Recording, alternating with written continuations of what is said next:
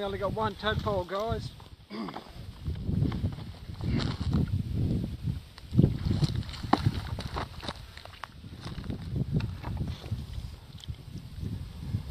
Yeah, we've got a couple here, guys, not as many as what I hoped for.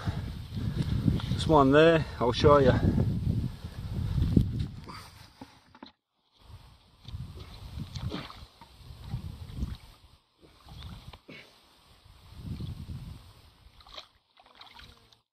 I didn't do that well, guys, so the tadpoles are probably in the centre there. Usually they'll be amongst the reeds, but anyway, caught a few. I just want to show you guys, this tadpole here, you can just see the colour of it. So this dam here, it's got that yellowy type water. If this tadpole was in a clear water dam, the tadpole would actually be brown, but because of the colour of the dam, like a whitey type colour, they turn out like that colour. So, unsure what type of tadpole this one is, guys. It's probably a banjo frog or some other species I can't think of at the moment, but we'll show you. Alright guys, someone's shooting in the distance.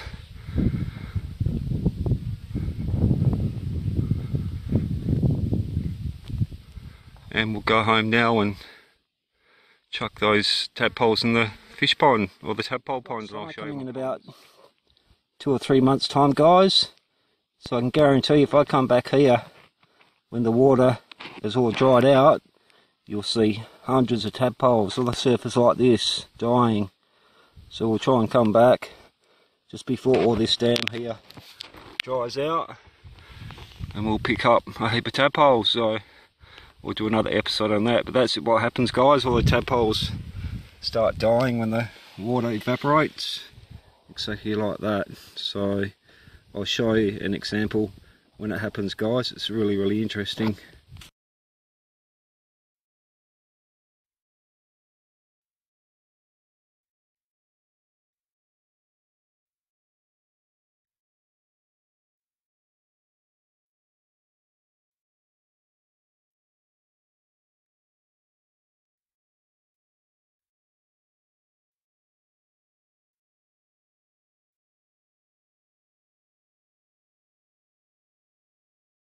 And you'll see all these little holes here, fellas.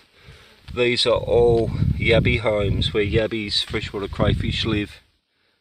They can survive for years under the ground without water. Just down there, there's heaps of holes everywhere.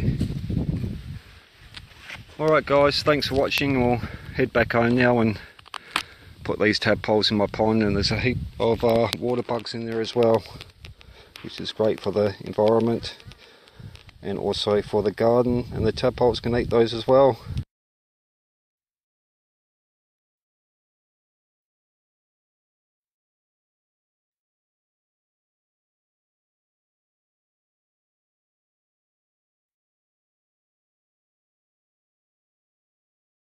And like I say, guys, how the water dries out, just about 2 weeks ago all of this area here was covered in water. But what I'll do is come back in a week or so, if it doesn't rain, because this little section just here will dry out, and we'll come back and see if there's any tadpoles on the surface. I've seen there's tadpoles in there, because I've seen the little ripples when they come to the surface and get some fresh air.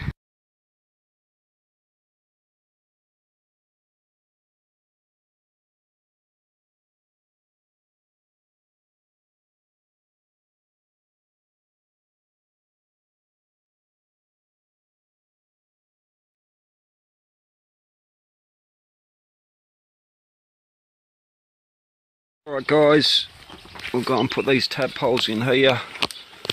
So I'm going to put them in here, guys. There's already some tadpoles in there, and just here is just that pond I was talking about with the minnows. You can just see them there.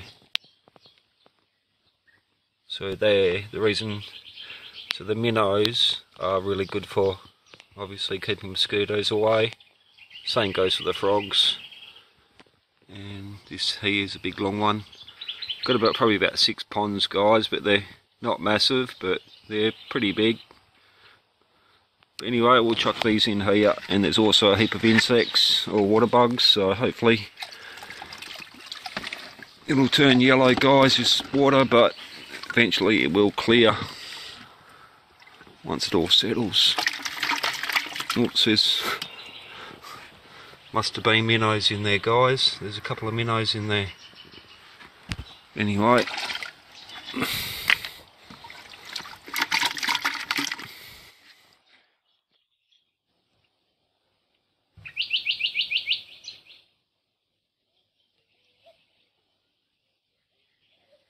Alright guys, so we're just heading up the top of this hill. This is an old granite hill. Just down here, guys. You can see where echidnas have been digging around for ants. You can just see some little tiny ants there. That's what they're looking for dinner. Heaps of beautiful wildlife around here, guys. I'll also do some nice sound recordings of the birds. A lot of beautiful casuarina trees in this area. I've done videos on the sounds of the casuarina trees, so check out the link below. And just over here is where that beautiful native Aboriginal freshwater spring is. Just got to be careful of walking on top of a snake. Also when you're stepping over logs and that like that, just got to be very careful, especially in front of the rock. You always look down.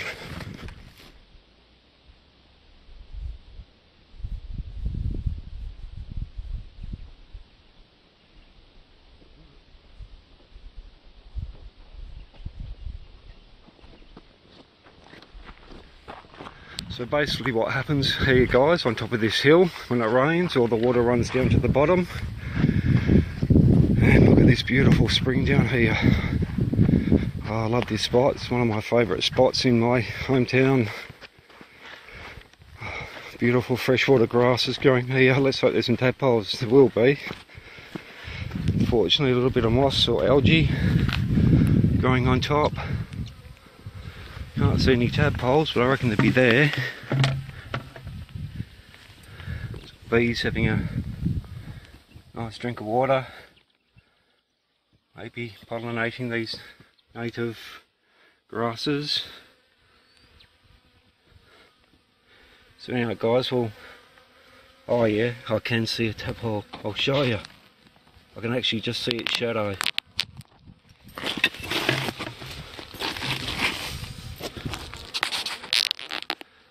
Don't know if that's just its shadow there. You can just see it. It's a little oval shaped thing. We'll see.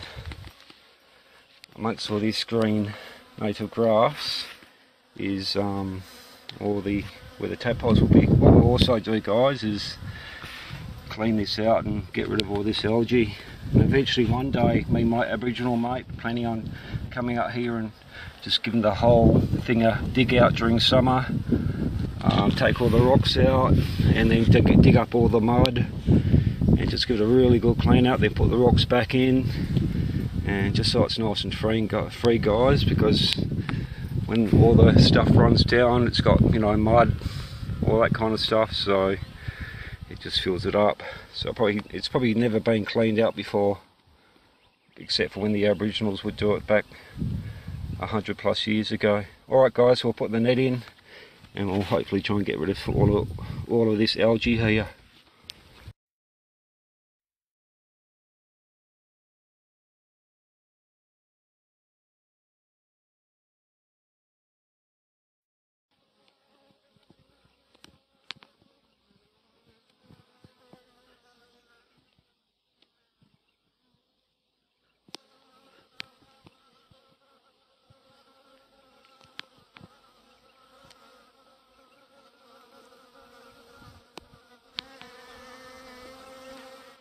Well guys, we had no luck at all.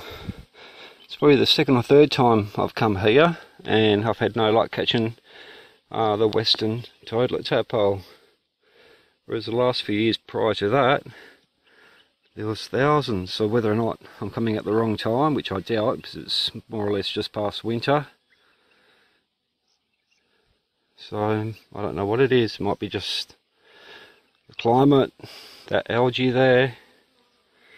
Post breeding season. They've already turned into toadlets.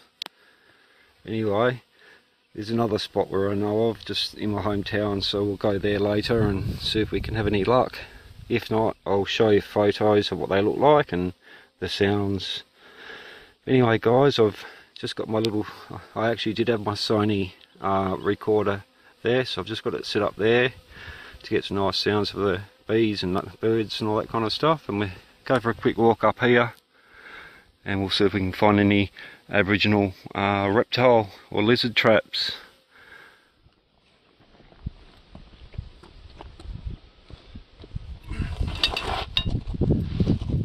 So this algae here guys, basically you can just pick it up with your hand. It's like a jelly type substance. Just chuck it to one side and it'll dry out and die.